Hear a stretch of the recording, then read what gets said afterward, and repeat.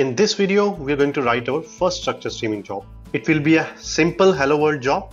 We will read data from a socket and write it to console. Let us start.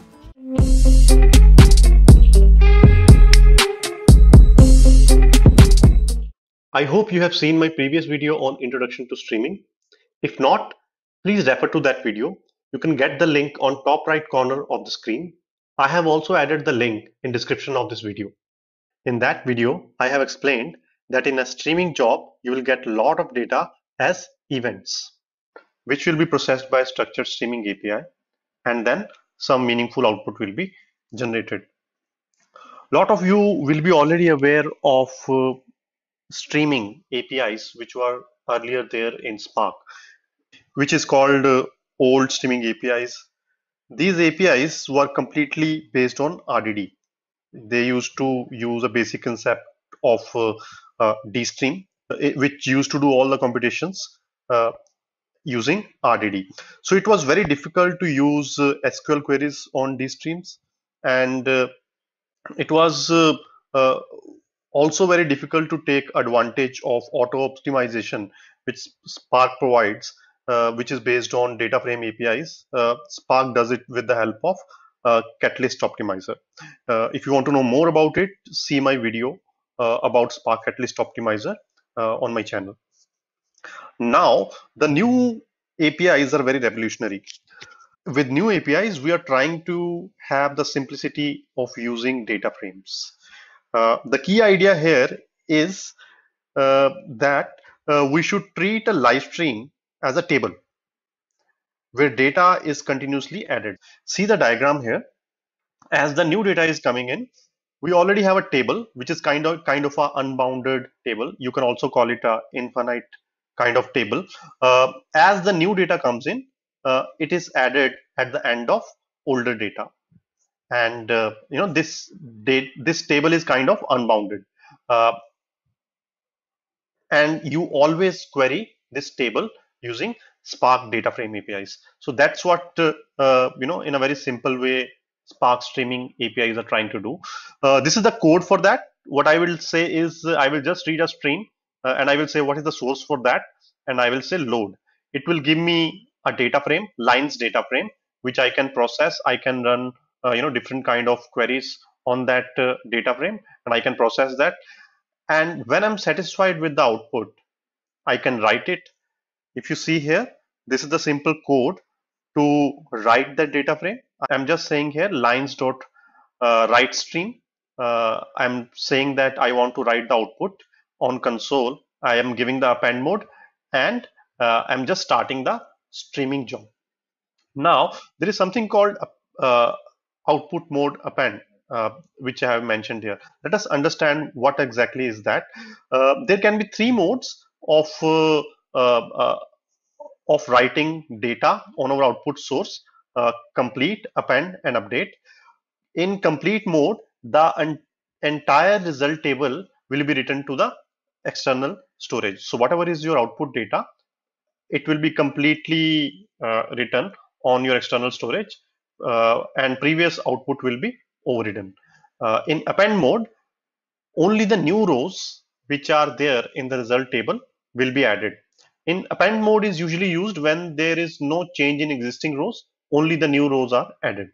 Now, if there is a change in existing rows of data which we had earlier written, we should use update mode. So whenever you're writing output in structure streaming, you will provide write mode in form of complete, append, or update. I hope this was clear. Let us see this thing with a code example. I hope you have set up your project by now. So I am proceeding ahead with this first example. So I have already created a package. If you don't know how to create a package, you can just click on it and create a package by clicking here. It will show you a window like this. Once you have created a package, you can add a class to it.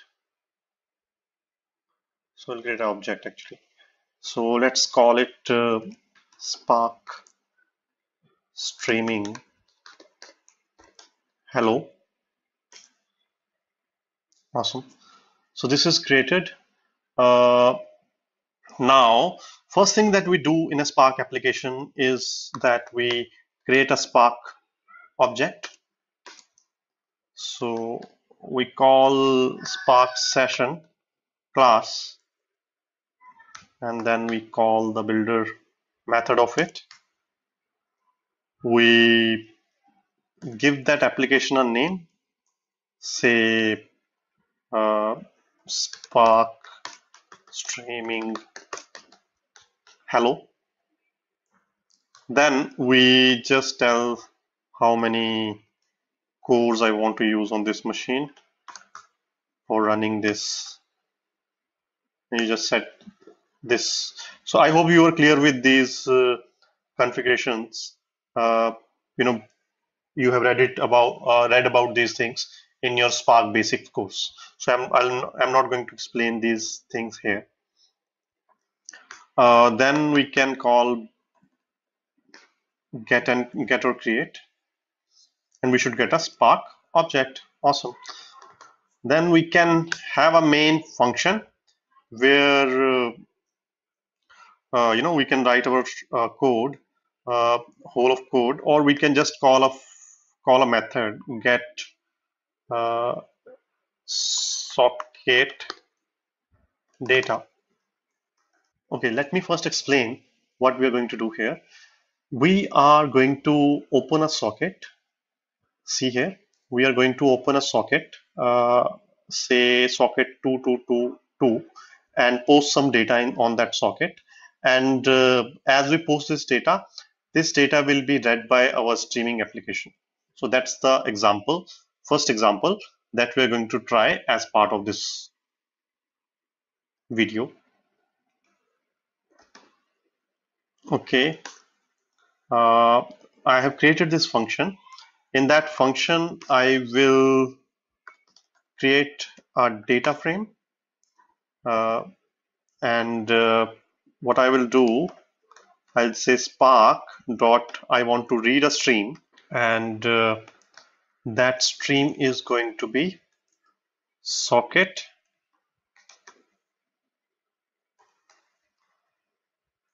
We have to give some properties related to that. One is the host name.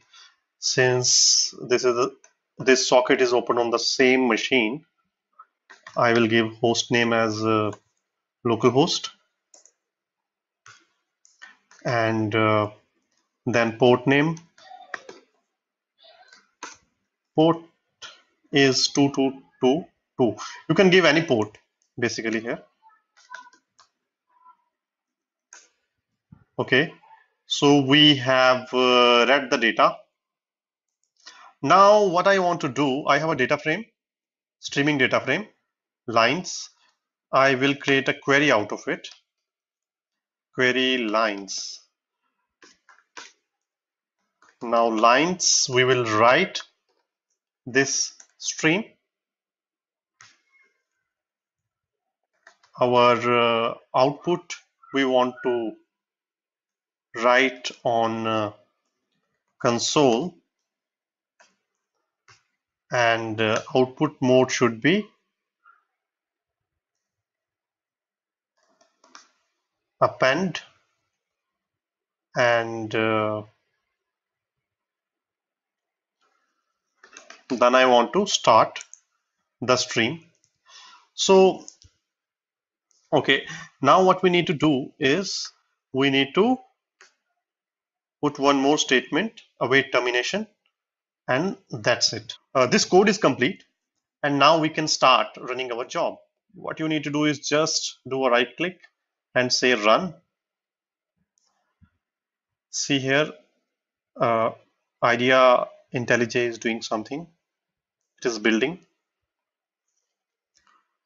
Awesome. Very quickly we'll see some output.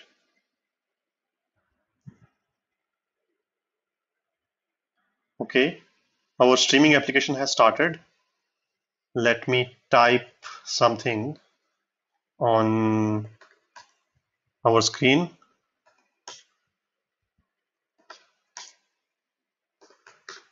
You can see as I type here, things are getting uh, received by Spark.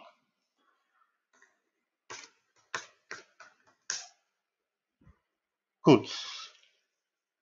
So I hope you like this example. It is very easy to write Spark applications, streaming applications. We will do some more complex streaming applications in next set of videos. Please subscribe our channel and like the video.